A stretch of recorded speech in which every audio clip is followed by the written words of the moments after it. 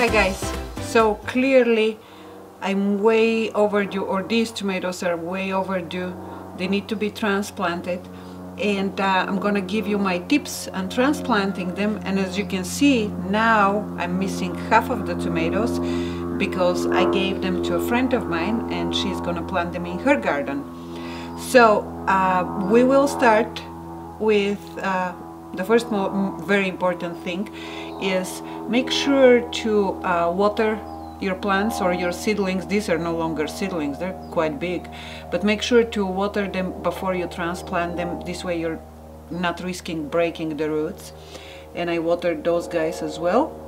And so as always, for those of you who have watched my videos before, you will need the trays, the cups that have, well, this one doesn't, but making a mess, the cups that have holes in the bottom. Right here you can see them. And the starting mix that I'm gonna use one more time before I transplant them to into the garden and into pots. And it's very important, at least to me, is to use very, very, very good soil for your seedlings, because you don't want any diseases or depleted soil, any diseases getting onto your seedlings, or depleted soil that has nothing in it to feed the seedlings. So with that said, we're gonna start right now. So with these two guys, each one of them, it's gonna get their own home. And before I separate them, I am going to add about ½ an inch of soil, because I would like to bury them all the way up to these leaves. And if you can see right over here, all these little fuzzies or hairs, whatever you want to call them, they will grow roots and they will make the plant stronger with a bigger root system. So I'm gonna start by adding just a little bit of soil in each one of those cups. So I added about, well, now it looks more like an inch, but once I press it down a little bit, it's gonna be less than that. And now we're gonna start the separation of these guys. This is one of my favorite parts of the gardening process, seeing the roots in my plants. Hopefully you can see them well. Alright, and I'm gonna remove those baby leaves out of here, and we are going to tear them apart. That's painful.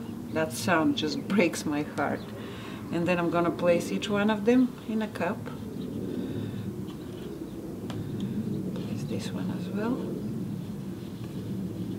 like this. And I am going to start adding soil carefully.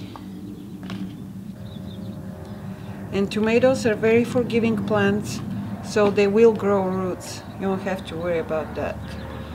And just keep pressing, not too hard, but don't let the soil be too loose. And this soil, it's pretty moist. I don't know if you can see through my fingers the liquid coming out. So I got it moist, so I don't have to water them right away. It's gonna be a day or two before I have to water them. But they stopped growing about a week ago. I'm so late with them. They stopped growing because they just didn't have enough room over there. But now they should be good. Alright, this bad boy is done. And now we'll do the same thing with this guy. And I did the same thing last year, and they turned out really, really good. And actually you've seen this tomato, this particular variety tomato, in my previous videos. It's very, very delicious tomatoes. So I'm gonna plant later on one of them in a raised bed garden and then the other one in a container, so I can see over the summer which one does better, the raised bed garden or the container.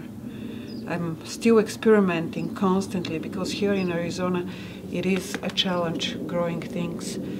All right, this one is done too. So now I'm gonna move to the other tomato plants. I'm gonna start by taking them out one by one, and I decided to experiment. Look at that, they're growing into one another's pots. I started experimenting with this eggshell container. It's a pretty good idea. It saves you money. So here I'm gonna put a little bit more soil because these plants are shorter. I'm gonna use one other cup to press it down. And over here I'm going to remove the baby leaves. I don't need those because I am going to bury this plant pretty deep in. And then the same thing, just press down, make sure there are no air pockets there. And then add some more soil, and the roots will grow along the whole thing here. And it will make the plant stronger with a stronger root system. So I'm not gonna bore you with what I'm doing right now anymore. I'm gonna finish the rest of the plants, and when I get back I'm gonna let you know how I'm gonna water them and fertilize them, and most importantly water them based on our weather conditions here in Arizona, which are very unique. I think my viewers from Saudi Arabia and Qatar and what else? Qatar, what other country? I can't remember. Saudi Arabia, Qatar, I can't remember, I'm sorry, but they have to garden under similar conditions. So I will finish the rest of these guys and I will be back. And now that these guys are all planted into cups, I'm gonna put them in my watering trays, and I'm not gonna water them right away because the soil is very moist now.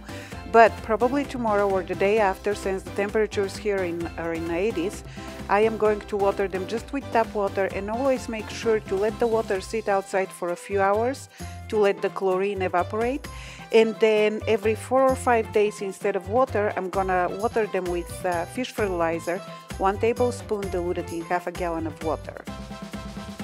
I hope you find this video helpful, and if you have any questions, please put them in the comment section below. I'm really good at answering questions. And if you like the video, please give it the thumbs up. And if you haven't subscribed to my channel yet, please click on my photo down there in the corner so you can get updates whenever I post gardening videos. Thank you so much for watching, guys, and good luck growing tomatoes. Bye!